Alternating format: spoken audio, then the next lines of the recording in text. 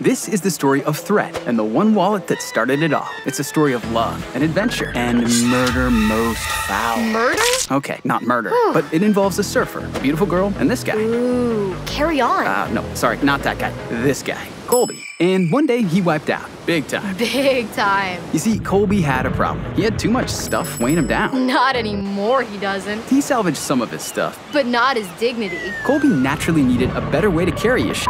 Language. There's kids in this video. Every wallet he found online was a boring, fat brick that would totally kill his vibe. And so he wandered, heavily burdened, without a purpose and without a wallet, until he found himself at the local food lane, where he saw something that would forever change his life. A beautiful woman? No, a clump of broccoli, bound by a rubber band. And he took that rubber band and left. Without paying for it? And without the girl. You see, he can't meet the girl until he gets his stuff together. And that's what he needed the rubber band for. So he could get all his stuff together in one tidy place. And he realized he didn't need that much stuff. And now it could fit in his pocket easily. Nothing fell out, and he was never tempted to put anything in there he didn't really need. Now he had everything he needed to carry on. Playing soccer, getting frozen yogurt, skateboarding, getting frozen yogurt, surfing, and getting frozen yogurt.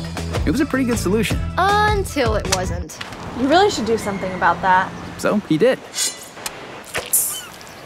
That thing literally looks like poop. But it held together. Did it? Fortunately, that's when he met the girl, and he realized that they could make something special together because she had that smile. A sewing machine. I totally have a sewing machine. So they finally went out? Not exactly. He didn't. Well, technically, they both did.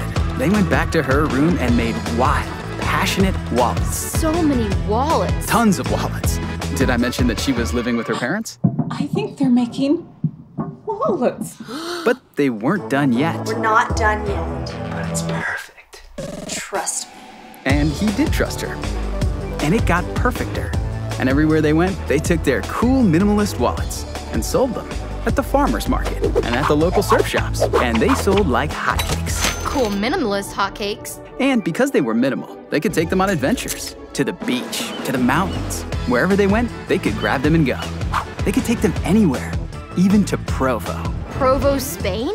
Provo, Utah, where they got married and made more wild, passionate wallets and started a wild and passionate family and built a wild and passionate company focused on helping you live a life unencumbered. Wow, this kind of makes me want to get my together. You mean stuff. Remember the kids? Now everything Thread makes is beautifully designed to simply carry your things. Carry it in your pocket or on a lanyard. Hold your lip balm or your AirPods. Whether you're a surfer, a skater, an artist, athlete, an adventurer, or an old boring couple who sometimes just wants to stay at home and watch TV. We only do that some of the time.